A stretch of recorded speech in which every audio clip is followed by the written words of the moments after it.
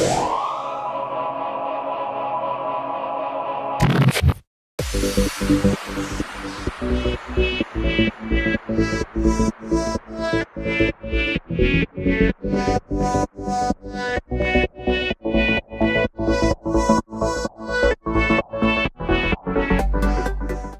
everyone and welcome to another episode of the Ultimate AFL show for season 2016. This is episode 9 and in this episode I'll be looking back at round 3 before we put it in the archives, and then I'll be looking towards round 4, which is set to be another cracking round. They're all going to be cracking rounds this season. So without further ado, let's get straight into looking at round 3. Round 3 started on Friday night at the prestigious Adelaide Oval, which just looks like a fantastic venue to go watch a game of footy. And I'd like to go there one day because I've never been there to watch a game of footy, and it just looks like a fantastic venue. And, well, this game was between Port Adelaide and Essendon. This was an interesting game. Port Adelaide got absolutely smashed by the Crows in Showdown 40 in round 2. Essendon, they were coming off a famous win against Melbourne in round 2. So they were coming off a victory going into this Friday night match. So it was a bit of a danger game for Port Adelaide. I think a lot of people were thinking, this could be, this could be a danger game, especially if they lost this game. How bad would that be for the Power, and what would that leave them in? But they didn't lose the game. They actually won the game and dominated the game from start to finish. At quarter time, Port Adelaide were leading 7-3 to Essendon 1-4. So from quarter time right through to the end of the game, they were dominating this game. They didn't let Essendon in from start to finish, and the final score ended up being 17-10, 112, defeating Essendon 7-9, 51. The goal kickers for Port Adelaide, Young and Dixon got 3. Armand, Graham, Westhoff got 2 each. Boak, Ebert, Polak, Byron Jones and Wines got singles each. While for Essendon, Danaher kicked 2, as well as Comma, Ambrose, Goddard and Merritt kicked singles each. That was in front of a crowd of over 44,000 at Adelaide Oval. So Port Adelaide, they bounced back after their thrashing in round 2. Saturday there were 5 games. That's what highlighted Saturday, and it started at the MCG, the home of footy between St Kilda and Collingwood. St Kilda's first home game at the MCG and first game at the MCG for the year. And well, it was a very interesting game, this one, because St Kilda, they led at quarter time, half time and 3/4 time, and then ended up winning the game 18-11, 119, defeating Collingwood 14-6, 90. We know that Collingwood only won by a point in round 2 and of course got smashed in round 1 against the Swans. So a loss here for Collingwood really puts them under the spotlight now, and they're just too easy to play against. That's what Buckley stated, and it's exactly right, really, especially looking at the tactics and how they played, and where men were on the ground. They're just too easy to play against. So Collingwood, they've got a lot of work to do. St Kilda, they were not too bad in round 1. They scored over 100 points, and of course last week played the Dogs. Obviously the Dogs are just a very exciting team. So St Kilda got smashed in all areas of the game last week, but came out and won this game pretty finely. And, well, the goal kickers for St Kilda, Weller, Stephen got 3 each. Rewalt and Bruce and Gilbert Billings kicked 2 each, while Sinclair, McCartan, Loney and Armitage kicked singles each. For Collingwood, for Solo, Cloak, DeGuy and Penderbury got 2 each. Howe, in his first game for Collingwood, got a single, as well as Aish, Cripps, Oxley, Langdon and Adams. So Collingwood have got a lot of work to do, no question about that. Over at the Etihad Stadium on Saturday afternoon, it was Richmond and Adelaide. Adelaide, a big win against Port Adelaide, as I mentioned, in Showdown 40. They were playing Richmond, who lost by a point to Collingwood last week at the MCG, won their round 1 game, so they were looking to get 2 wins on the board for season 2016. Adelaide were also looking to do the same after their round 1 loss, and well, it finished with Adelaide winning quite convincingly in the end. They led at every change and finished the game 19-14, 126, defeating Richmond 13-14, 92. The goal kickers for Richmond, Lloyd kicked 3, Vickery, Rioli kicked 2 each. We have Grug, who got single, as well as Rewalt, Cochin, Lambert, Hampson and Edwards. For Adelaide, Walker kicked 3 as well as Betts and Douglas. Thompson kicked 2 as well as Sloan and Lyons and Smith. And Jenkins and McGovern kicked singles each. Richmond, they are another team that are under the spotlight. You might remember that I put them as 11th on the ladder in my ladder predictions, and well, it's seeming to be that way at this present stage. So, yeah, they're just not playing good football, Richmond, either. They're a bit like Collingwood in the sense. The Sydney Derby was at the SCG on Saturday twilight. It was the Sydney Swans and the Greater Western Sydney Giants, both coming off wins the week before, both coming off good wins actually the week before. And, well, it was a close game actually throughout the game, really.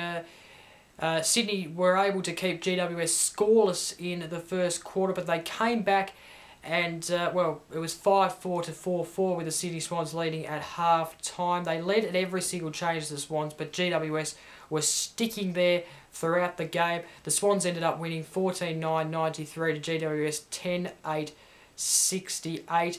The goal kickers for the Swans, Franklin again had another good game, kicking 4 goals. Tippett, he kicked 2, which is good to see. Hanbury also kicked 2. Mitchell, Heaney, Sinclair, Parker, Padley and McGlynn kicked singles each. For GWS, Patton and Palmer kicked 2 each. Congilo also kicked 2. We also had Ward, Munford, Johnson and Kelly getting on the scoreboard by kicking singles between them. Hanbury was the leading disposal getter of this game, had a very good game. Parker probably had a just as better game though. He took an absolute screamer of a mark during the game at the SCG, and over 37,000 watched this game at the SCG. So yeah, it was a good game actually, and I think there's going to be some better games between these two sides because they seem not even. Sydney Swans seem like a bit better of a side than the GWS Giants, but the Giants are really good at the moment. I think they should be happy with their form, even though they lost this game. And big game coming up next week back at Manuka Oval in Canberra against Port Adelaide, which we'll look towards too very shortly. 2 games Saturday night at Metricon Stadium. There was one of them, Gold Coast Suns and Carlton. Gold Coast Suns probably the smoky to make the top 8 at the moment with their form. They were able to win this game and they stay undefeated after 3 rounds. 13-16-94 defeating Carlton 5-11-41. Carlton actually gave it a fair good go until the second half when the Suns were able to put the foot down on the accelerator and just speed to the end of the game with the 4 points. The goal kickers for Gold Coast, Lynch kicked 4, Martin kicked 3, Cameron Day, Hall, Molesky, Malira and Sexton kicked singles between them. For Carlton, Casbolt, Cripps, Curnow, Tuvey and Wright kicked singles between them. Hall, another leading disposal getter game for the Gold Coast. He led the disposals for Gold Coast, led the disposals for the game, and well, he's just one of the most important players, as I mentioned last week, for the Gold Coast. He is just doing everything at the moment. He is just playing absolutely superbly. So good stuff by Aaron Hall. They got over 13,000 at Metricon Stadium to see Gold Coast stay undefeated. The other game on Saturday, the final game of Saturday, and well, the Saturday night game, the other Saturday night game, it was West Coast and Fremantle, the Derby. Very interesting game. Fremantle have not won a game after 2 games going into this match. West Coast was thrashed by Hawthorn once again, 46-point losers, and it was a close game pretty much until the 4th quarter. Fremantle led at quarter time, West Coast led at half time, they then led at 3/4 time pretty convincingly, 7-11 to 4-10, and then in the end pretty much sped away with the game in what was a low kind of scrappy affair between these two sides, but West Coast were able to win 12-20-92, a lot of behinds there for West Coast, defeating Fremantle 8-11-59. Darling kicked 3 for West Coast, as well as Jeddah and Lexford, who kicked 2 each. Cripps, Shuey, Hill, Mackenzie and Kennedy kicked singles between them, while for Fremantle, Pavlich kicked 3, Walters kicked 2, Fife, Langdon and Ballantyne kicked singles each. It's not good for Fremantle at the moment, and they've got a tough task next week going to Etihad. West Coast, good bounce back though after what was a very, very bad loss to Hawthorn last week. Sunday highlighted by 3 games. It was a super Sunday, probably one of the best Sundays I've seen of football. There were 2 quality games, And I don't think we really expected 2 quality games, to be honest, considering the 3 games, probably only one of them really stood out as the quality game before this round. And, well, I was lucky enough to be at Blundstone Arena to see the game between North Melbourne and Melbourne, a 41-goal game. It was unbelievable. It was breezy, it was windy, but it really did have a good impact on the game. And, in fact, it didn't really stop the goals from coming. There was probably 60-metre bombs from outside 60 going by the wind, pretty much, affected by the wind to go through the 2 sticks. It was just an unbelievable game of football.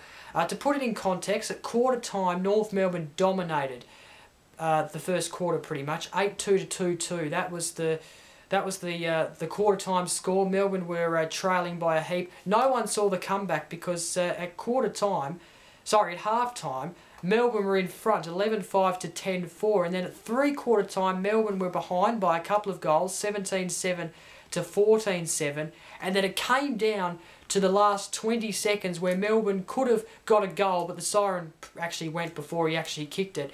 The final score being 21-10, 136 North Melbourne, defeating Melbourne just 20-11, 131. It was a stunning game of football. I've never seen such a high-scoring AFL game live before. It was just absolutely stunning. Now let's have a look at the goal kickers for North Melbourne. Harvey kicked 6. That's a personal best for him. He's never kicked 6 in the AFL. Goldstein kicked 5.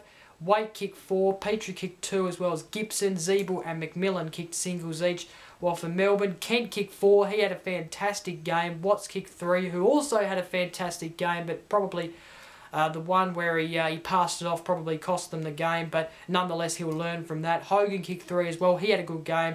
Oliver kicked 2, as well as Gawn, who was one of the best ruckmen out there, probably better than Goldstein on the day, to be quite honest with you. Jones, Vandenberg, Dunn, Tyson, Hammers and Viney kicked singles each. It was a stunning game of football, and they only got over 12,000, which was a bit disappointing, but it was a great game of football. And I tell you what, the wind there, it does get quite breezy when you go there and watch a game of football. There normally is a little bit of a breeze, if not a strong breeze. So, very good game of football. 41 goals. Stunning. What was to be the game of the round between the Western Bulldogs and Hawthorn, which was set to be a cracker. It did turn out that way. At quarter time, the Dogs were kept goalless, 0-2 to 2-4 Hawthorn. They then were able to come back. They didn't lead at half-time, but weren't far behind, 4-5 to 5-5 at half-time. The Western Bulldogs then led at 3/4 time, 10-8 to 7-7. The 4th quarter was a very close quarter, and the Western Bulldogs going into the last minute of the game actually led the game, but then a kick down to Sisley, who was all by himself pretty much, was able to mark and goal. This was at the same time Bob Murphy getting injured. It was pretty sad if you're a Dogs supporter, to be honest, especially a Dogs supporter like me. Just absolutely sad, especially for the whole AFL world as well. He's just such a great person. He did his ACL in the last 50 seconds of the game. Very sad news. And, well, if you're a Doggy supporter, you might be a bit disappointed that they lost this game, considering they were leading going into the last minute of the game. The final score being 13-12-90, defeated by Hawthorn, 14-9, 93. The goal kickers for the Dogs, McLean and Biggs. Dalehouse kicked 2. Roughhead, Bontempelli, Daniels, Suckling, Wallace, Boyd and Stringer kicked singles each. For Hawthorn, Rioli and Sigley, who kicked the winner, got 3 each. Sisley, just an emerging player, I reckon. Gunston, McAvoy, Bruce kicked 2 each, while Seanmakers and Segler kicked singles between them. If you're a Dogs supporter, though, don't be too disappointed, even though it's a heartbreaking loss. They actually had some good signs going out of that game. And just to put it into context, last year, at the same time last year in round 3, Hawthorn were 1 loss, 1 win, and the Dogs were undefeated, and they got smashed by 70 points against Hawthorn. So this was a much better game against Hawthorn for the Dogs. And they're just an exciting team still, and obviously there's some things to work on, but I think for the effort and how they kept fighting and fighting, I think Dogs fans should be very proud. And they've got, 2 winnable games coming up. It's going to be a fantastic year for the Dogs once again. So very good win, very good game for the Dogs, but very good win for Hawthorn. They're the benchmark side, as we know. And they're going to be hard to beat again this year, I think. The final game of the round was at Simmons Stadium, the twilight game on Sunday between Geelong and Brisbane. Geelong pretty much got the job done. and won the game pretty convincingly, 18-17, 125, defeating the Lions 7-14, 56. Always going to be a hard task for the Lions, especially going down to Simmons Stadium. Geelong's goal kickers: Hawkins kicked 4, Dangerfield, Kirsten, McCarthy kicked... Dangerfield, Kirsten kicked 3 each, McCarthy and Motlop kicked 2 each, Menzel, Blicklavs, Duncan and Bartel kicked singles each. For the Brisbane Lions, Bell kicked 2, Taylor, Bastanak, McStay, Martin and Green kicked singles each. Okay, let's quickly look at the stats after round 3. We'll start with the goals. Lynch, after his great performance against Carlton on Saturday night, is able to top the leaderboard with 13 goals. Franklin and Waite are level with 12 goals each. Harvey, after his 6-goal personal best, has been able to slot in at 4th with 11 goals. And finally at 5th, the leader of last round, actually, after last week's round, has dropped to 5th with 10 goals. Disposal leaders after round 3, we have Hall on the top place with 108 disposals. Mitchell second with 102 disposals. Montagna on third with 100 disposals. Parker on fourth with 99 disposals. And finally Gaff for the West Coast Eagles on fifth with 95 disposals. Marks: Kennedy is leading with 29 marks. Adams, who has been a very big impact player for the Dogs, has got 28 marks and is on second, level with Montagna with 28 marks. Hunter is on 4th with 27 marks, and Boyd is on 5th with 26 marks. So 3 of the 5 leaders in this marks after round 3 are Dogs players. That's sensational. Finally, the tackles: Langford leads with 27 tackles. Siebel second with 26 tackles. Tom Mitchell third with 25 tackles. Dalhouse, who is the leader after round 2 last week, has dropped down to 4th with 24 tackles, level with North Melbourne's Andrew Swallow. And finally, the ladder: the Sydney Swans currently lead the top of the 2016 AFL ladder, undefeated on 12 points. The percentage is much better than Gold Coast, who is on second, also undefeated, and North Melbourne is on third, undefeated as well after just winning against Melbourne. Western Bulldogs have fallen to 4th after being top of the table after last week's round. Brisbane Lions and Carlton, as well as Fremantle, are yet to get a win in the 2016 season.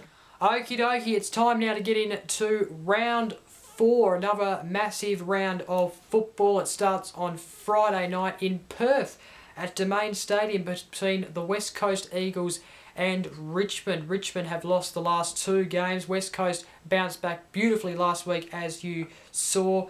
And, well, this game's starting at 8:10 p.m. That is Australian Eastern Time. The local time is 6:10 p.m. And I'm going to tip West Coast pretty convincingly. I think this could be a pretty ugly game, actually. I think West Coast, being at home, they obviously did really well against Freo in the back end of the game last week. So I think they'll beat Richmond pretty convincingly in this Friday night game. Saturday, another 5 games. Starts at the MCG once again between Essendon and Geelong. This is going to be an interesting game. In fact, it's the country game. That's what it's being known as this week. And, well, this game starts at 1:45 p.m. And I would probably say Geelong should get the win, and they will get their 2nd straight win. The other Saturday afternoon game is at Aurora Stadium in Launceston between Hawthorn and St Kilda, starting at 2:10 p.m. Hawthorn continuing their Aurora Stadium fixture in Tasmania in Launceston this season, playing another 4 games, and this is just one of them. And like I mentioned, this game starts at 2:10 p.m. I'm going to tip Hawthorn because they are pretty strong at Aurora Stadium, and they're very hard to beat down at Launceston. So good luck to St Kilda trying to beat them. But they were really good winners last week against Collingwood, and they should take it up to Hawthorn somewhat, but Hawthorn should be strong winners. Twilight game is the Q clash between the Brisbane Lions and the Gold Coast Suns, starting at 4:35 p.m. at the Gabba. Of course, Brisbane Lions are winless. They are without a win, and the Gold Coast Suns, well, they are just undefeated and going along really nicely. The Gold Coast have got North Melbourne next week. That will be a massive game. They should win this game and be 4 wins with no losses after this game. 2 Saturday night games are actually two. Well, one of them's a really good game and the other one should be an okay game. The first game being at Etihad Stadium starting at 7:25 p.m. between Carlton and the Western Bulldogs at Etihad Stadium. The Bulldogs should bounce back in this game, I would say, and Carlton will stay winless after 4 rounds. The other Saturday night game, this will be a blockbuster between the Adelaide Crows and the Sydney Swans at the Adelaide Oval starting at 7:40 p.m. Hard game to tip, I think.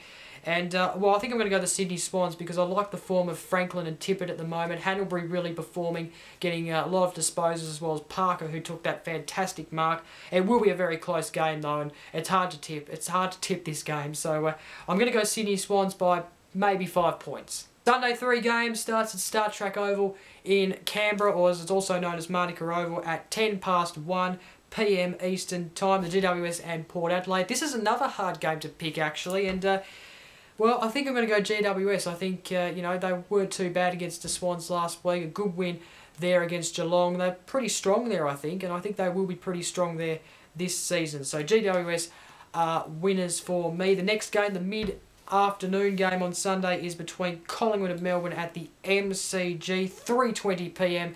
Eastern Time. Very hard game to tip this one as well. I think I'm going to go Collingwood just, but Melbourne, if they play like they did last week in the 3 quarters that they did, there was a few mistakes that let them down, but if they fix them up, they will win this match. But I'm just going to go Collingwood to bounce back by about 2 or 3 points. The final game of the round is between North Melbourne and Fremantle at Etihad Stadium, 4:40 p.m, the twilight game. A must-win clash for Fremantle if they want to finish top of the table anywhere near it in 2016. They're going to fight it hard. I reckon North Melbourne, they were really put to the test last week at Blundstone, but back at Etihad Stadium, they should win this game comfortably. And this game starting at 4:40 p.m, like I mentioned, the twilight game. North Melbourne is my tip. And that is it for this edition of the Ultimate AFL Show. I hope you enjoyed this episode. Don't forget to like, comment and share this video. Don't forget to subscribe for a new episode of this every Wednesday. Anzac Round. I'll be previewing Anzac Round next Wednesday, as well as looking back at Round 4. So don't forget to tune in and stay tuned next Wednesday for next Wednesday's episode. Enjoy your weekend of footy. Until next time, I'm Jacob. Bye for now.